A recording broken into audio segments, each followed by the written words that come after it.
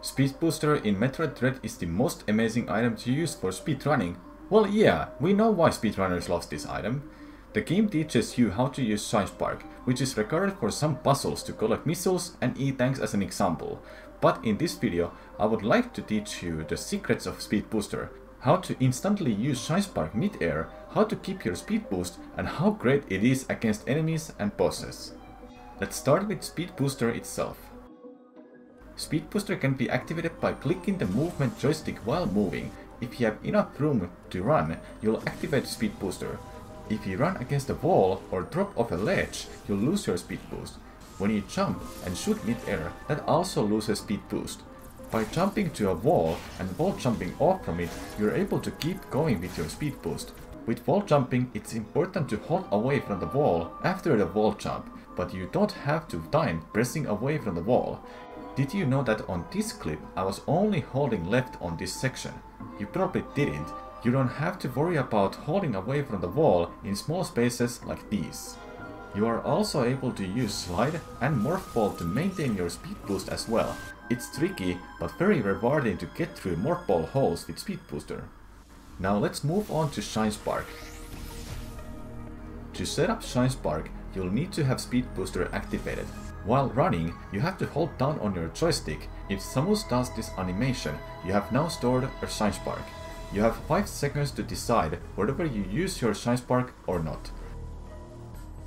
With Shinespark, you're able to launch yourself to all 8 directions. To activate Shinespark on ground, you simply press the jump button while standing still, then hold direction you want to go to. Shinespark can be released mid-air too. First, you want to move, then jump, so you don't accidentally activate Shinespark.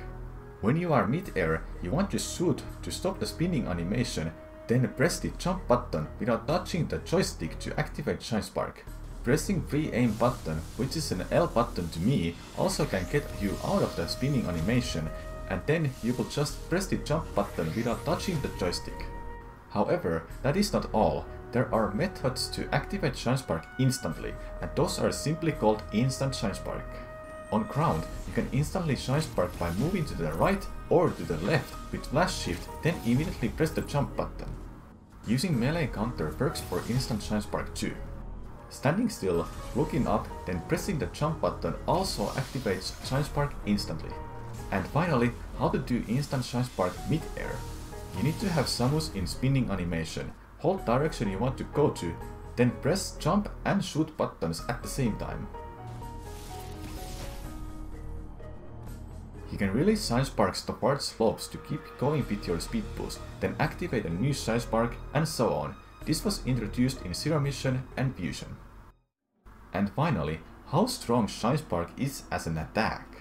Shinespark in this game is fixed. It means that it can either one-shot enemies, damage them about a half, or it does nothing.